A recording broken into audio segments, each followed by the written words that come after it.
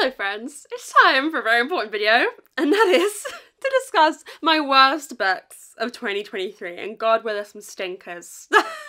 God, we've had some bad ones this year. I have been pushed to the limit with this. To be honest though, in previous years, I felt angry, right? I get angry over bad books. This year I just feel sad. I look at these books and I'm just sad at what could have been and how they could have been better and just how we could not be in this situation. I don't know if I feel angry. Maybe I'll get angry as I start talking. But I just I don't know. I feel like the books that have been bad this year for me have just been just so painfully nothing. I feel like because a lot of the books that came out this year in terms of 2023 releases were people's COVID books. I feel like you can kind of feel that a little bit in the energy of the books. I've connected the two dots. You didn't connect shit, but... I've connected them. But let's just get into it, shall we? I have ranked these from least worst to most worst. I mean, they're all worst. So we are going to work our way up to my worst book of the year. We've got a few 2 stars, and then I think I've got 1 1.5 and 4 1 stars. So the top 5 are all, you know, particularly awful. But shall we just begin and get into it? You're going to see, particularly at the start of this list, in fact the first 3 books of this list are all Goodreads Choice Awards winners. Yep. Number 10, coming in at number 10 is one that it could just be on this list because I'm still bitter. I haven't gotten over it. But it's The Housemaid's Secret by Frida McFadden. Did not enjoy this at all, and I don't want to talk about the fact that it won. I don't want to talk about the fact that it won. Can we just not? Trauma, family trauma, generational trauma, family trauma. You know, generational trauma. Generational trauma. Generational trauma. Yeah. Trauma. Not ready to discuss it. As you guys saw in the Goodreads Choice Awards vlog where I found out that this won, I was pretty heartbroken. But basically this is the sequel to The Housemaid, and we're following this woman who is a housemaid, and she is cleaning, being a housemaid for this rich ass couple, and she starts to think that the woman is being abused by her husband and wants to try and help her out of that situation. For me, I mean, it could be that it reminded me a lot of a other bad book that is higher up on this list. A mix of romance and mystery didn't work for me. There's a little bit of a romance subplot going on, or like multiple romance. Oh my god, I forgot about the other guy. And I just feel like the mystery and the tropes are ones that have been played over and over and over and over and over again. Maybe the reason this has been so popular is there's an element of familiarity to this. I know there's been a lot of plagiarism claims. I don't know a ton about that, but like, you know, I have read this story 10 times before. And the writing isn't good enough to justify this being as popular as it is for me. I don't understand the success of Miss Frida. I know at this rate, because she puts out like fucking 10 books a year, I know at this rate I'm gonna have to probably get another one of her books next year in the Goodreads Choice Awards. If that wins, I may stop doing those videos, because what is the point? What is the point? There'll be a new Lucy Foley, that might save us. There'll be the new Nita Prose. There may be some stronger competitors to take down Frida McFadden, but like, you guys were telling me she's got these like fans on Facebook who like mobilize a campaign to vote for, and this is like evil. I'm not into This probably has snuck onto the list, I'm gonna be completely transparent honest with you, because of how angry I am that it won. Like, it's probably not number, there probably were a few other 2 stars that could have snuck in at number 10, but this just goes on here, I'm angry.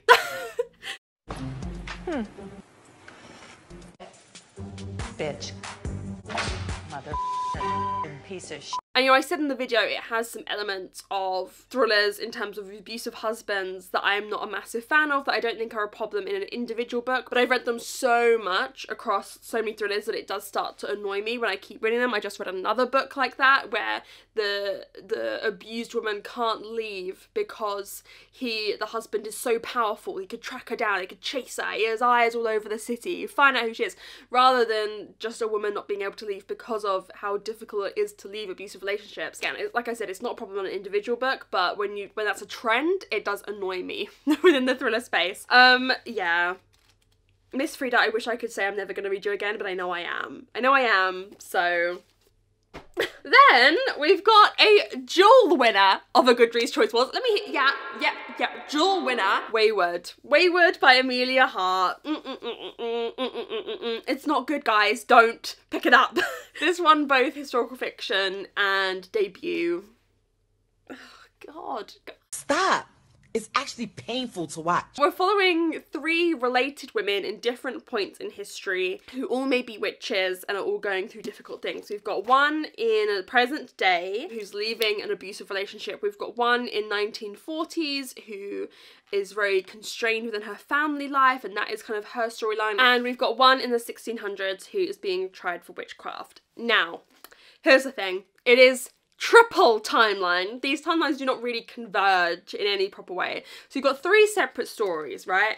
And it's 300 and whatever pages. You've basically got 3 novellas, right? And there's just not enough of a connection between these storylines to make me interested. I think that each of these storylines are such base level, like basic versions of these stories that, again, we've heard time and time again. I just don't like triple timeline. Because none of these were interesting to me. None of them held my attention, and it didn't work going back and forth between them because I just didn't care. I didn't care. Clap if you care. Clap if you care. And like I said, each of the storylines I've read in a whole novel, basically, in better versions. There was nothing original to each of these storylines.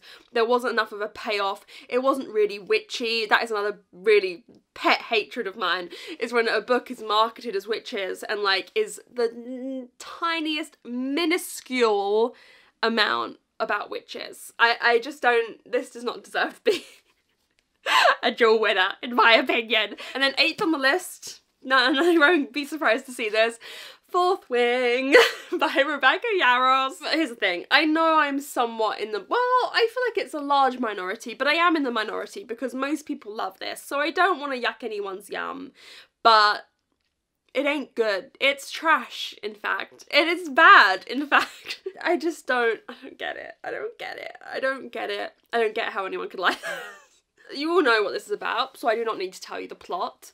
I don't think the world building is good. I don't think the fantasy is good. I don't think the plot is good. I don't think the writing is good. I don't think the romance, which really this is romantasy, I don't think the romance is good. Apart from maybe there was one scene that worked for me. On the whole, there's no chemistry. There's no characters I care about. The only reason this was a 2 and not a 1 star was the last page ending. I did enjoy that little twist-a-rooney.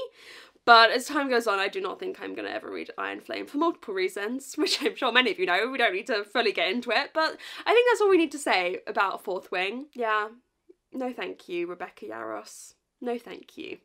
Number 7 is a book that's not even out yet, and I feel bad. I think this is going to be a big release next year, and I feel bad that I really did not like this. And it is The Antique Hunter's Guide to Murder by C.L. Miller. This comes out in February 2024. I got an ARC. I'm so sorry. This book, I spoke to you guys about it for so long, about how excited I was for it, because it's murder mystery meets antiques. And if you've been here a long time, you know, every day I watch Bargain Hunt. I'm an antiques expert. Any book was to be written for me, this is it. It's also pictures meets Indiana Jones. Right, let's get into it. Did you hear me shout? David, no, they're just gonna let me sleep in the living room tonight and I'll close the shop. My biggest issue with this book is that from, I'd say, the 100-page mark, we are in this stately home, country house place, right? Where all the characters, you know, you could see it as an isolated murder mystery, but they can come and go, you know, people aren't stuck there. We're not stuck in this house. And I kid you not, nothing happens. Nothing happens. You tell me Indiana Jones, I'm expecting heists and fast pace. They just sit around and talk at this house for the whole book. It's so boring. Yawning, sloppy, lazy. It's so boring. Really boring. I really hate books where nothing happens.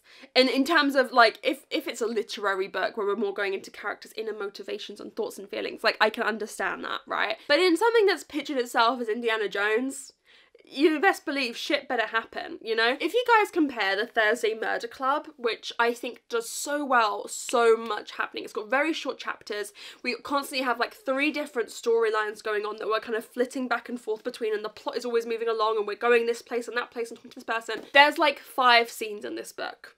5 scenes. 5 scenes. It was such a disappointment for me because this was one of my most anticipated books once I got my hands on it, and it's not great. And I think this is going to be a big release next year. I mean, I could be wrong, but it really did not work for me. I found it very, very boring. Moving on. Number 6, we have one of the first books that I don't own. There's a few on here I don't own, a few I can't find for the life of me. I might have unhauled them.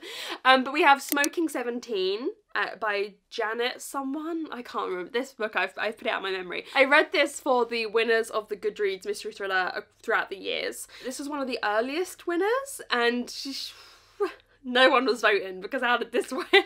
This is number 17 in this kind of cozy mystery / romance series.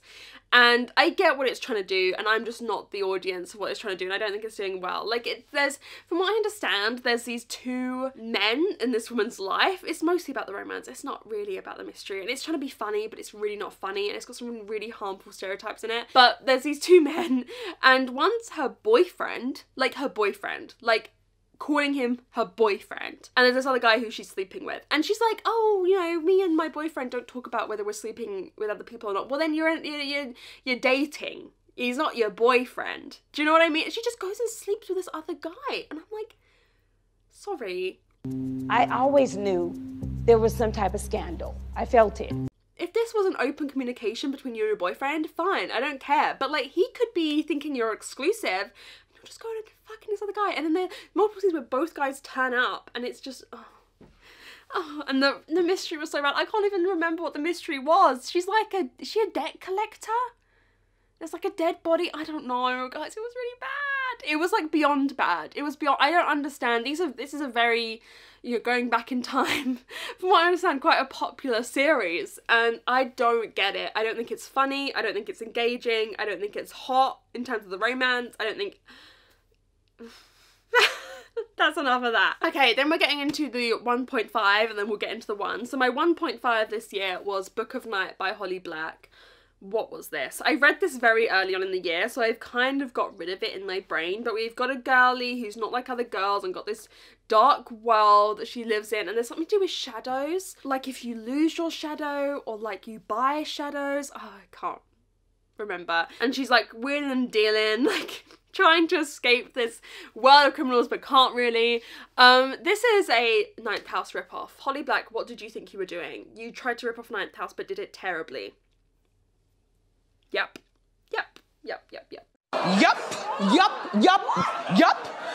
I just thought this was terrible. I don't understand. This is my first introduction to Holly Black, and it just is bad. It's one of those books I can't really point you towards what's bad. Like, is the writing bad? Is the plot bad? But there's just something about it that just reeks. Wasn't good. The ending wasn't good. I can see why this was so unpopular when it came out. And I'm just surprised. Like, I feel like a lot of those traditional YA authors from back in the day are all making their switch to adult now. Like Leigh Bardugo did that with Ninth House. Cassandra Clare is doing it now. Holly Black did it with this, and this feels like the least successful, if we're completely honest, of those. So yeah, I don't think I have anything else to say. I've like forgotten everything about that book. Okay, let's begin 1 stars. Coming in number 4 is The Murder Game by Tom Hindle. Now, this could have just been the fact that I have very, very, very high standards for murder mysteries, and this was one of the worst I've ever read. Is it technically 1 star? Yeah, okay, it is. I read A Fatal Crossing by Tom Hindle, and I gave that like a 3.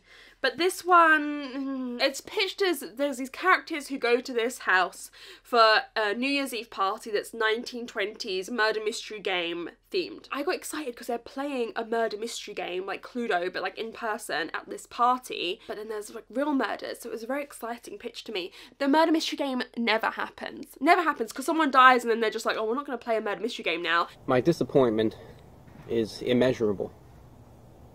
And my day is ruined. There are so many ways to have done that synopsis in a much more interesting way, in a much more exciting way. It is wasted. New Year's Eve party where they're playing a murder mystery game. Think of all the fun you could have with that in this isolated, cold, dark house on the in this edge of a beach, right? Just think of, I just want you to sit there, and I'm sure you could imagine lots of fun ways that you could incorporate the murder mystery game into the murders. That doesn't happen. Someone dies and they all just sit around in a fucking house for hours until more people die. Nothing happens. The characters were completely lackluster. The writing wasn't great.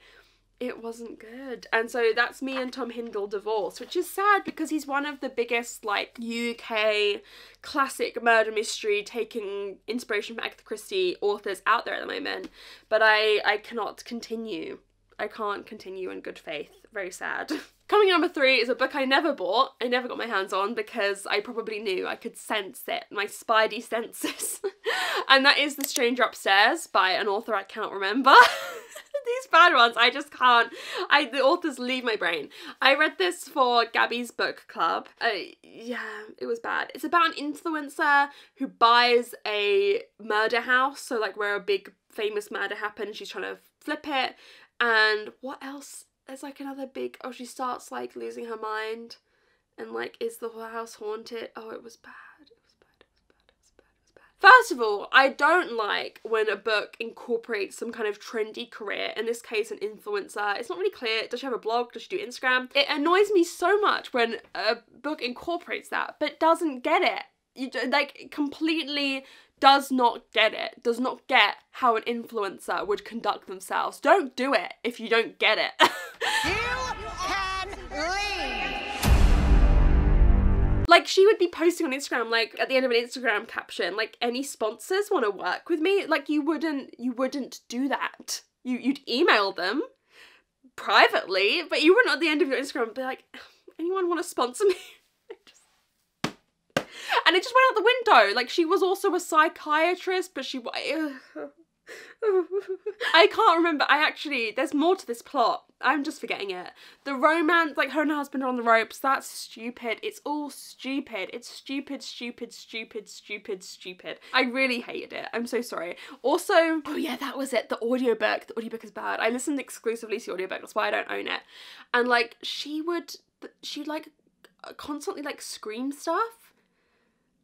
Oh, and that was it. There was this is like petty. These are little things that annoyed me. But basically, in the murder that happened back in the day, we read a scene about that murder happened back in the day, and like apparently the daughter who didn't die but like ran away was like running down the street saying, "Don't kill me, don't kill me." But like then that was like a running motif throughout the book that would just appear in a random scene when like our main girlie was just going about her day. Then the audiobook narrator would suddenly be like, "Don't kill me, don't kill me."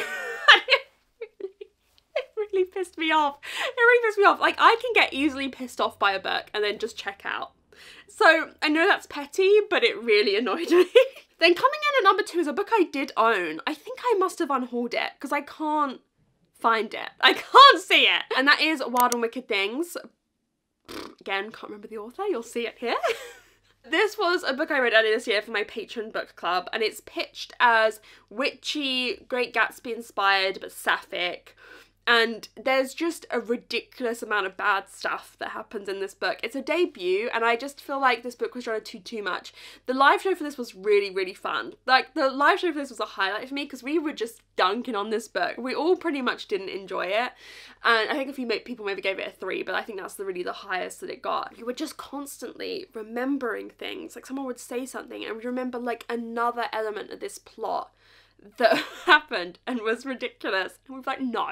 It turns out that did happen. The Great Gatsby-ness is kind of there at the beginning, but then dissipates, and you're not, like, it's been pitched by, I feel like, booksellers as Great Gatsby inspired, but like, it never says anywhere within the book, or I feel like the author hasn't said it's Great Gatsby inspired, but like, you can see, there's moments where it's like, oh, the blue light across the lake, or whatever, where you can see direct inspiration, and some of the characters you can see that, but then also, it's not. And the magic made no sense. I don't even know where to begin with you. I don't even know where to begin. The writing wasn't good. There was so many plot holes. It wasn't good. If I speak, I am in big trouble. In big trouble. And then my worst book of the year, easily, is Every Line of You by Naomi Gibson. Oh, girl. This is YA, where I don't want to get into this too much. How much do I want to get into this? Because some of this is spoilers, what I have to say. Let me give you a vague synopsis first. Okay, our girlie makes an AI that she names after her dead brother. She's being bullied. Her AI is her friend. Where do I go with this? No, I need to tell you, okay? We're getting into spoilers here, because I need to tell you the ridiculousness of what this book put me through. So, her and AI start to fall in love, and he, like, gets her to keep amping up what she's putting him in. So, like, in her phone, so he can be with her at all times. But then she tries to put him in a boy from school's body, and is, like, cutting him open. Maybe damaging his spine permanently, it turns out. But she gets caught and taken to a mental hospital, and like disconnected from Henry, who, by the way, she's named after her dead brother. She's named the AI after her dead brother. Okay, so a little bit incesty, like she's falling in love with the thing that she's named after her dead brother. And then there's this like agent, like hacking agent, who's been like watching her for ages or whatever. He comes to visit her at this mental hospital. She corners him, somehow implants Henry, the AI, into his body. They run away together. They have sex. Which, let's just talk about it for a second. That's... I don't think I can say that on YouTube without getting demonetized, but we know that's not consensual, because she's using that guy's body who's trapped in there and apparently is like realizing everything that's going on, this grown man. She's like, oh, me and Henry, no, you and that man who you're forcing to do something against his will. And then like there's this big scene at the end where like he gets killed, Henry gets killed, but then maybe he's back, and there's Nova. She's like, by the end she hasn't realized what she's done. Oh guys, it's so bad. It's so bad. Evil. And like, this is YA, right? So if this was an adult book, her being like a villain by the end, or she's not clearly a villain, but you know, having not learned any repercussions really from her actions, I'd be okay with. But like, I think with YA, you sometimes, when a character is doing as terrible things as this character is, it's kind of romanticized at the end. Like, her and Henry might be reunited. This is a very unhealthy, you know, the AI is very controlling of her. It's a very unhealthy relationship dynamic. There needs to be some sort of condemnation of this whole situation, and there isn't. The writing is terrible. There's I don't know how much I want to get into this. This book is a rabbit hole. This is completely alleged. This is completely alleged. This is completely alleged. I'm not saying any of this is true, but there is a review on Goodreads that alleges that this book has been written using AI with her book as like a basis. So it's like plagiarized her book with AI. Like, it's a rabbit hole. This was terrible. There's no words. It was really bad. And it is my worst book of 2023. So there we have it, everyone. That's my worst books of the year. Let me know if you disagree with me on any of these. Did you love them? Did you agree with me on any of them? Did you hate them as well? But yeah, there were some bad books this year. I feel actually cathartic having discussed it all with you. So thank you guys for watching. Let me know what some of your worst books of the year are as well. And I'll see you very soon in another video. Bye!